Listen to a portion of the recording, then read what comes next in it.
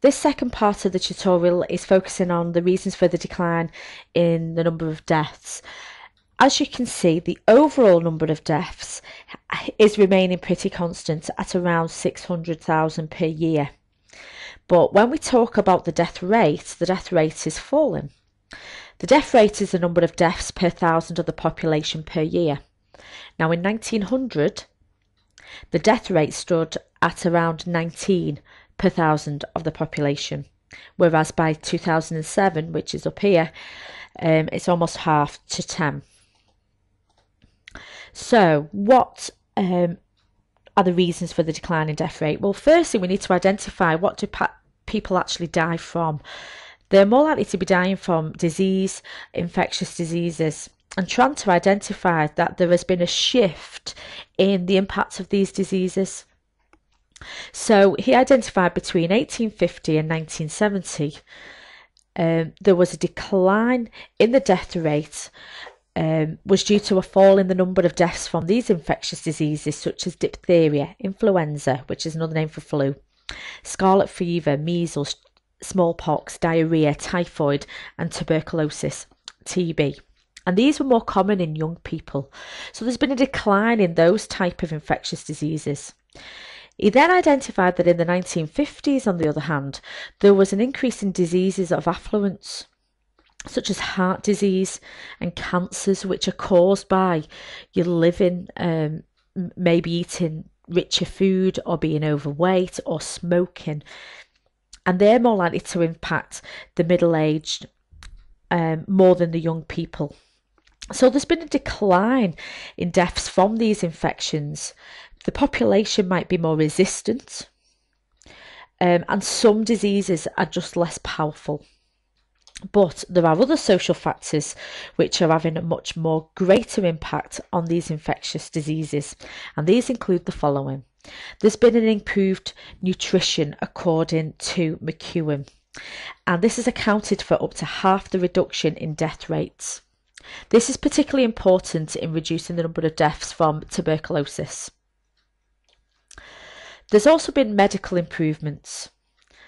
From the 1950s, there's been an improvement in medical knowledge, techniques and organisations, which is reducing the death rates. And these include antibiotics, immunisation, blood transfusions, better and higher standards of midwifery and maternity services, as well as setting up that NHS, the National Health Service, in 1949.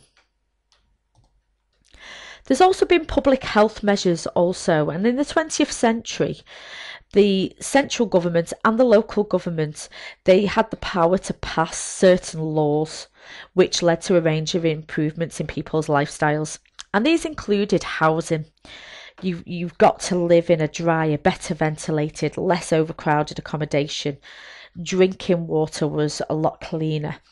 Laws to combat the adulteration of food and drink or pasteurisation of milk, and better sewage. And there was also public acts such as the Clean Air Act. And there's also other social changes which has reduced the death rate in the 20th century. These include the decline of more dangerous jobs such as mining, smaller families, so there's less transmission of diseases or infections, greater public knowledge of the causes of illness, higher incomes, and that leads to a healthier lifestyle. So all these impact the life expectancy. The life expectancy is how long on average a person born in a given year can expect to live. So for example, males born in 1900 expect to live on average till they were about 50, 57 if you were female. Compare that to if you were born in 2003, you can be expected to live till you're 76.9 years if you were male, 81.2 for females.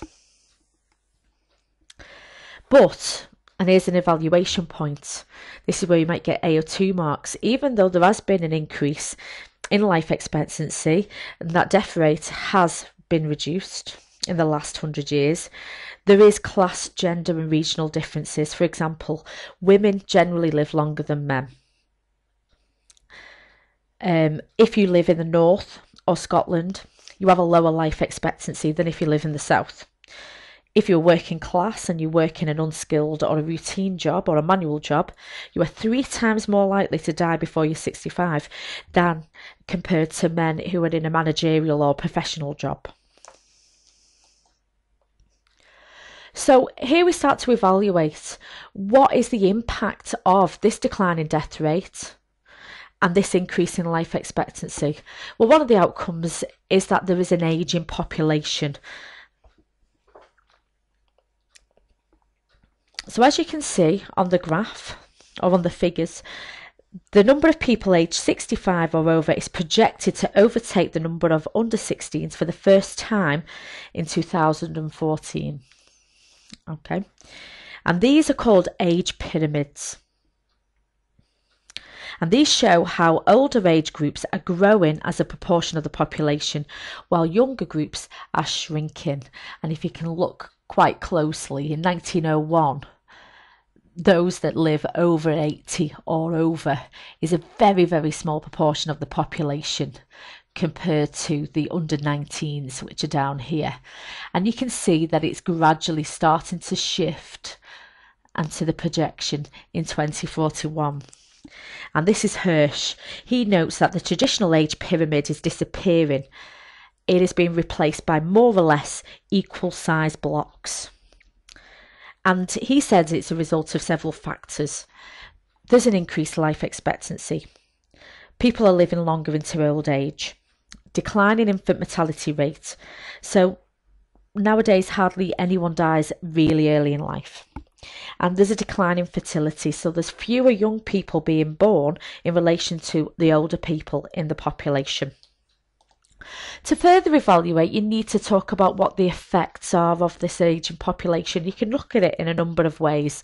So firstly, on the public services, older people consume a lot more services such as health and social care than other age groups.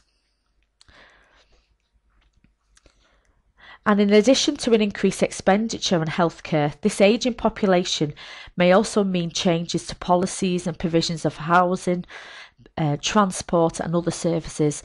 For example, bus passes. There's also been an impact on one-person pensioner households. The one-person pensioner household now accounts for about 14% of all households, and the majority of these are female, and this is because women tend to live longer than men, and also women tend to marry older men than they are.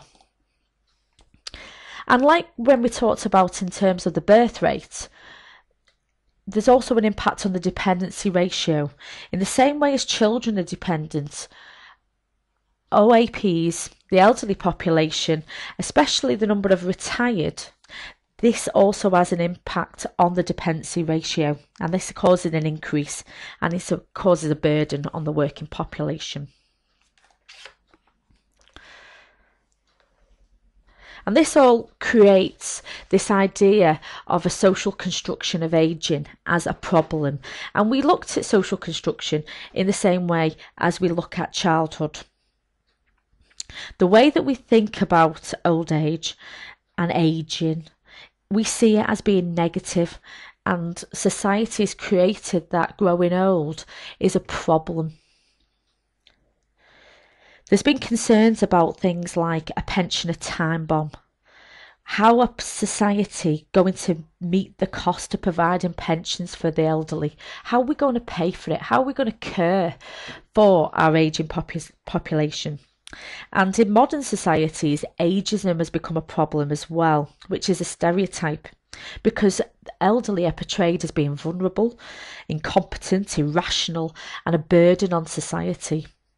When we know, in fact, that there are 70-year-olds who are quite capable of going to work. They're quite capable. They lead in active and healthy lifestyles. And according to Townsend, the reason for these negative attitudes to the elderly in our society is that old age has been socially constructed as a period of dependency because of